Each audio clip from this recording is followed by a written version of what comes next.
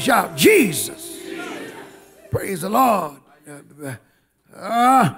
Before we take a look at doctrine, and I feel something, let's first of all look at, just consider maybe 3 other areas where John said you could tell whether or not that the teacher is real. Number 1, John said you can tell whether or not they're real by their commitment to the believers. Their commitment to the body of believers. In 1 John chapter 2, verse 19, John says, they went out from us, but they were not of us. For had they been of us, they would have no doubt continued with us. But they went out that they might manifest, or that they might be manifest, that they were not all of us. The true Christian stands with the Christians all the time. Even when the fire gets hot, the true Christian will stand with the body, with the believers, in season and out of season. When it's convenient and when it is not. When it is popular and when it is not. The Christians who are wish-washy, with the Christians sometimes and not with us at other times. We can't really count on you. You're all over the place. It's not real. The true believer comes down on the side of the written word of God every time. Every time. The true believer endorses what the Bible endorses. Praise the Lord. Every time. And the true believer, hallelujah, even when the believer finds him or herself having fallen beneath the standard, they still never attack the standard. Paul says, even when I fall beneath the law, I must give consent that the law is good and it is holy and it is perfect. Even when I miss the mark, my position is not that the mark should not be there. Leave the mark where it is. See, if you erase the mark, I have no chance of reaching the mark. If you take away better, I can never get better. Praise the Lord. But if you leave God's standard where it is, even when I'm down, at least I know where I got to get to. Good God Almighty. Somebody shout amen. Those of us who believe the Bible, we don't believe the Bible because we're able to live up to its standards 24/7. The Bible teaches that all have sinned and come short of the glory of God. But at least we know how and where we've got to go. Oh my. In studying this book, oh, sometimes the Bible itself makes me shouting glad when I read where I've gotten it right. Then it makes me fighting mad when I read where I've gotten it wrong. But you know what I've learned? I've learned not to argue with it. I've learned not to question it. I don't say, well, who wrote this? Well, this is just the Bible. Who wrote the Bible? Man wrote the Bible. Oh, no, no. The Bible is the Word of God. The Bible is God's Word. Oh, my, I may preach one sermon. I may revisit that sermon again. I may preach the Bible. So I might need to preach it again, tell you how it was compiled and how God watched over His Word and how all of these authors who never met each other, never lived in the same region, never talked to each other, and yet all the books connect. They all flow freely. It's amazing how the God of the Bible watched over His Word and protected His Word and compiled this great book. Somebody said, well, what about the lost books of the Bible? There are no lost books. There are no lost books. There were books that were not entered because they could not pass the test of canonicity. But there are no lost books. The Bible is complete. The Bible rejoiceth the heart. The Bible makes give wisdom to the simple. Good God Almighty. The Bible, the Bible, the Bible is the greatest document in existence. And it is our book of morals. It is the book for which we learn to walk and learn to live. And the body of Christ is supposed to stick together. So those Christians who are all over the place, which is becoming popular now, to be a Christian all over the place. Christians show up in places now where Christians didn't show up before. We see Christians doing things now that in times past Christians wouldn't consider doing, because we wanted to represent the cross and Jesus Christ. We see churches now where churches are taking their crosses down. The churches don't look like churches. Churches look like nightclubs. It's black in there. It's dark. A dark church. A dark church. Taking the cross out and fake smoke and disco lights.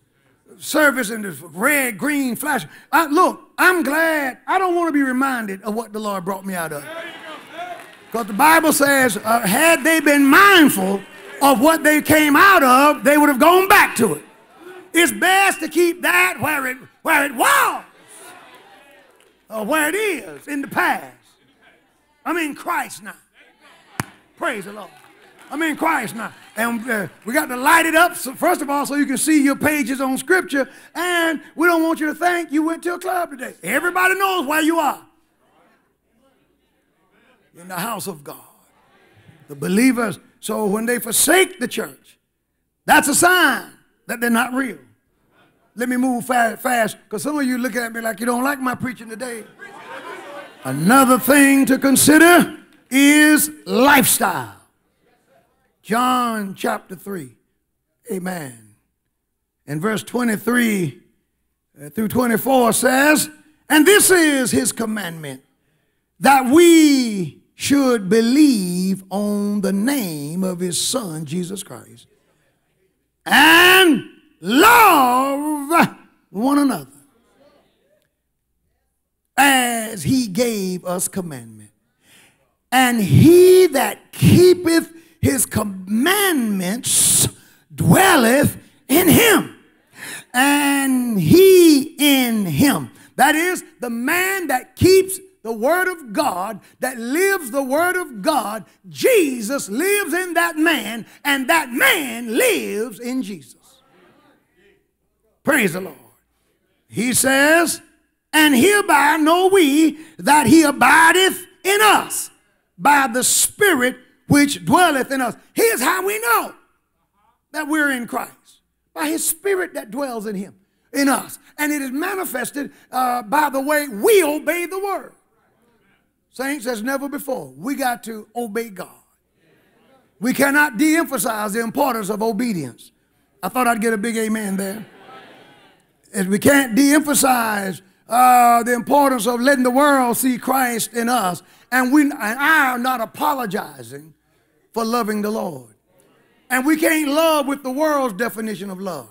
The world's definition of love is, the world will make you think that love is a license.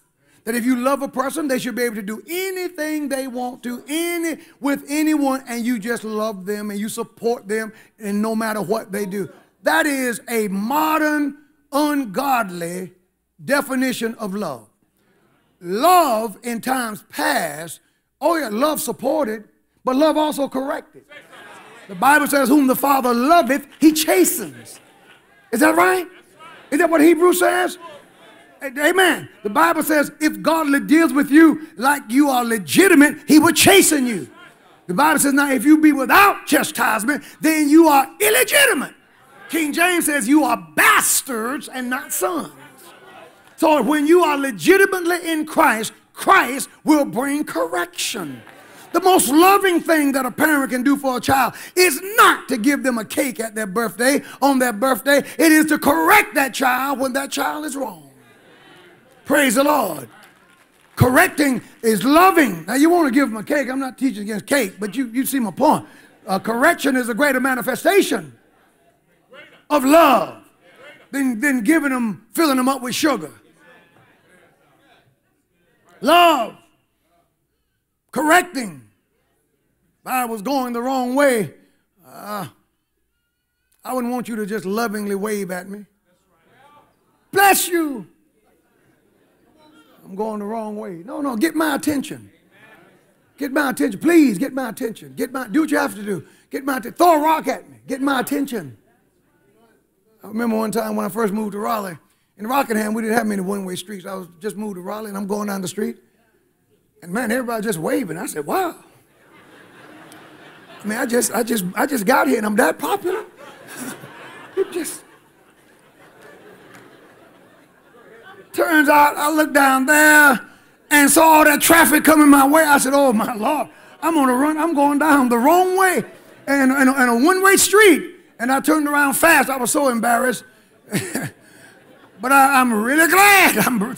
Thank you, Raleighans or Raleigheites or whatever. Thank you for getting my attention while I was going south in a one-way street that was northbound. I could not be here today. Correction. Lastly, nothing speaks to the truth and the authenticity of a preacher like their fruit. John chapter 4 and verse 6 is a part of our text. We are of God.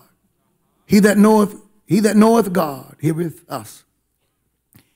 He that knoweth not God heareth not us. Oh, that is the truth. When people love God, they will hear people who preach the word of God. When people do not love God, they resent the truth preacher. Some of you now, you're struggling. You're struggling with me just telling you the truth. Truth without political correctness. Truth without apology. You can't fault me. You can't argue. You can't make the case that anything that I've said thus far is either scripturally incorrect or lines up with common sense. Because you know a man can't make himself into a woman. Just can't do it. And you just can't do it. Praise the Lord. And the Bible is right. Now, your problem with me is really not with me. According to this, your problem with me is your problem with God. For when you are right with God, you will hear the word of God.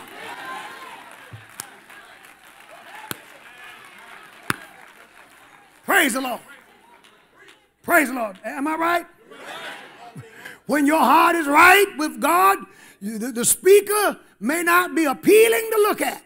You may not like the sound of their voice. You may not like their style of preaching. Everything about them, it may sound like the screeching on a blackboard when they speak. Oh, God, I don't like the sound of their voice. But if they're telling the truth,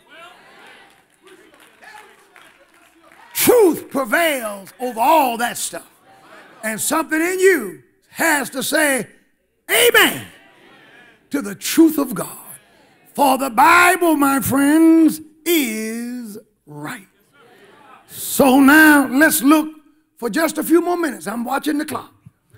Hallelujah. At what happens. The most important thing is what they say about Christ. I told you Thursday night to underline that Jesus Christ is come in the flesh. Verse 2 says, hereby know we the Spirit of God. That is, here's how we know whether or not the speaker is operating under the power of the Holy Ghost. Every spirit here, just as spirit in verse 1, spirit in verse 2 is doctrine. Every spirit that confesseth that Jesus Christ is come in the flesh is of God. That is, several things here. Number one, do they teach that Jesus Christ is fully God and fully man at the same time? Do they teach that Jesus Christ was 100% God and 100% man? Hallelujah. Isn't that something to think about? That's why Jesus is the only God-man. It's not proper to refer to any preacher as a God-man.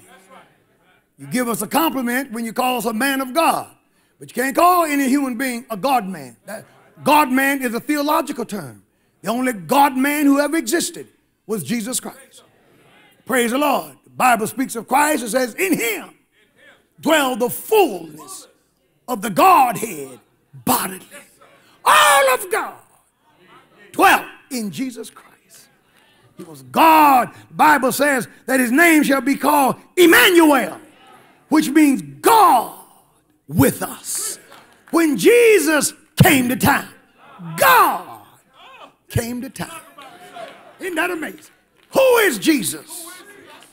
Praise the Lord. That's what I want to know from all these teachers out here. I want to know, Mr. Psychologist, secular psychologist, who is Jesus in your psychology and in your psychiatry? Muslim, what role does Jesus play?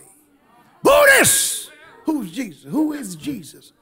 Yeah. Oprah, who is Jesus in Oprahism? Chopra, who is Jesus? With all of these doctrines, I want to know who Jesus is, because based on what you tell me about Jesus, that lets me know whether or not I need to hear anything else you have to say.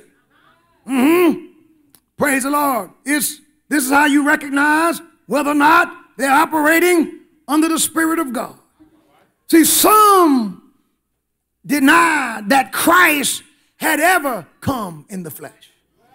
There were those who believed that the Messiah, Christ, Messiah, the anointed one, during Jesus Christ's earthly ministry, they believed that Jesus was not the Christ of God. See, Christ is not a last name. Christ is a designation, a title. Jesus Christ, Jesus the anointed one. Jesus Christ is Jesus the Messiah, not last name. Patrick Wooden is my last name. But Christ was not Jesus' last name. Christ is who Jesus is. For if Jesus was not the Christ, there would have been no power in the name of Jesus. What puts the power in the name of Jesus is that Jesus is the Christ. Good God Almighty. He's the Christ of God. The Messiah. Somebody shout something, if you will. Some even believe that there was something, that the divine Christ and Jesus of Nazareth were different beings. That's not true. Now, the Cerinthian Gnostics taught that Jesus did not become the Christ until he was baptized of John the Baptist. And then they taught that when Jesus went to the cross to die, that divinity departed from Jesus. So Jesus, the man, died. Just as Jesus, the man, was born. But that Jesus did not become the Christ until he was baptized by John the Baptist. They were wrong. They could not have been more wrong. For Matthew tells us something about who Jesus is and who Jesus was when he was born. Bible says in Matthew's Gospel, chapter 1 and verse 18, it says, now the birth of Jesus Christ was on this wise. He was Christ when he was born. When his mother, Mary, was engaged to Joseph, before they came together, she was found of a child of the Holy Ghost. Jesus, this is the birth. This is how Jesus Christ was born. Luke's Gospel, chapter 2. Do you feel the Holy Ghost? I know why you feel the Holy Ghost. See, this is a holiness church, and you call the name Jesus too many times, in holiness, something starts to move. I had Luke say in Luke 2:11 says, "For unto you is born this day in the city of David a Savior, which is Christ the Lord." He was the Savior and the Lord and Christ when he was born. He didn't get baptized by John till 30 years later when he started his earthly ministry. So he was Christ from day one. Can I get a witness? God came down and died for us. Now, who died? This is the question on the cross. Was it the divine Christ, or was it just a man? Well, Paul addresses this in Romans 5 and verse 8. He says, God commendeth, God displayed his love for us, his love toward us, in that while we were yet sinners, Christ died for us. Not just Jesus, but Christ. Not just a man, but God died for us. Can I get a witness? If you look with me for a minute here, and we're getting ready to move on. 1 Corinthians chapter 15. And we look at verse 3 says, "For I deliver unto you first of all," thank you, Jesus. "I delivered unto you first of all that which I also received, how that Christ died for our sins, according to the scripture, and that he, Christ, was buried, and that he, Christ, rose again on the third day, according to the scriptures." So Jesus was the Christ when he was born, and Jesus was the Christ when he died. Hallelujah, Jesus. Isn't that amazing to think that God would die for us? Not only was Jesus the Christ when he was born, and not only was Jesus the Christ when he died, but Jesus was the Christ before he came. For I heard Paul saying, Philippians 2:5, "Let this mind be in you, which was also in Christ Jesus." Good God Almighty, who being in the form of God, who being the way he was before he ever came to this planet. This is the pre-existence of Christ. Before he ever came to the earth, before the Holy Ghost deposited him in Mary's womb, being in the form of God, thought it not robbery to be equal with God. That is, he didn't think that equality with the Father was something that he had to forcibly take, because it was something that he already had. Jesus, but what did he do? He made himself of no reputation and took upon the form of a servant and was made, praise the Lord, in the likeness of men, and being found in the fashion of a man. Look what he did. He humbled himself and became obedient unto death. You know, death couldn't kill him if he didn't want to die. Do you not know that throughout his entire earthly ministry, nobody ever died in his presence? And one day there was a lady, she was on her way to bury her son. And Jesus, she didn't see Jesus, but Jesus saw her. She was a woman from Nin, and she was on her way to bury her son. And she was crying, and I preached about it years ago, a message entitled "When Life and Death met together in the middle of the road.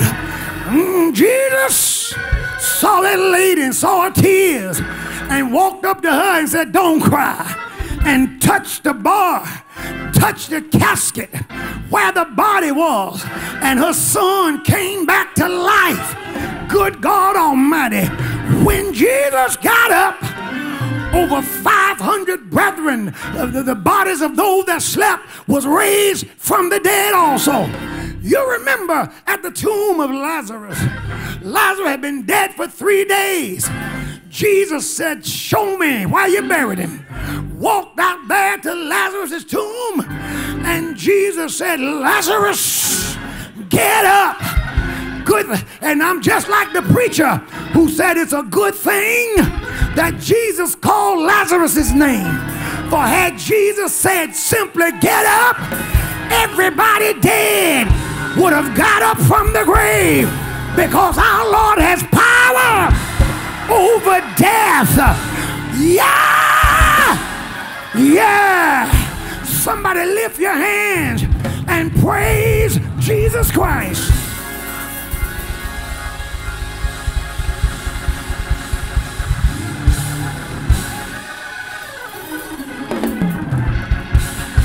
You know, I'd feel better.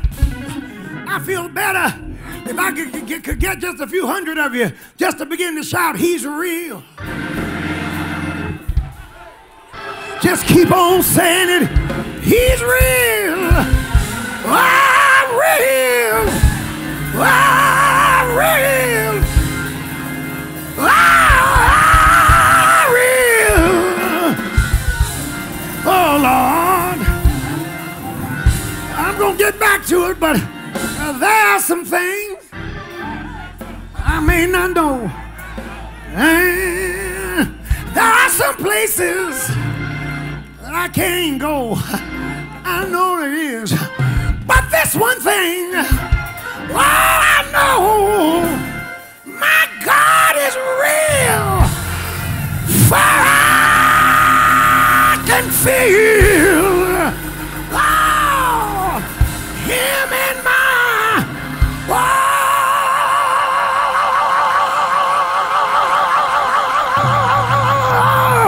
in my soul.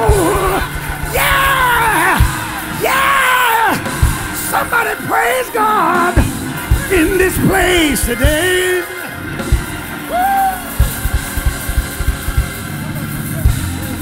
Somebody better come and get me. But when I start talking about Jesus and how good He is and the power He has. Thank you for watching God First with Bishop Patrick L. Wooden Sr. and the Upper Room Church of God in Christ. To experience this message in its entirety, call 877-463-3477 to purchase a DVD or CD. God First will return next week at the same time. Until then, make every day a God First day. God first.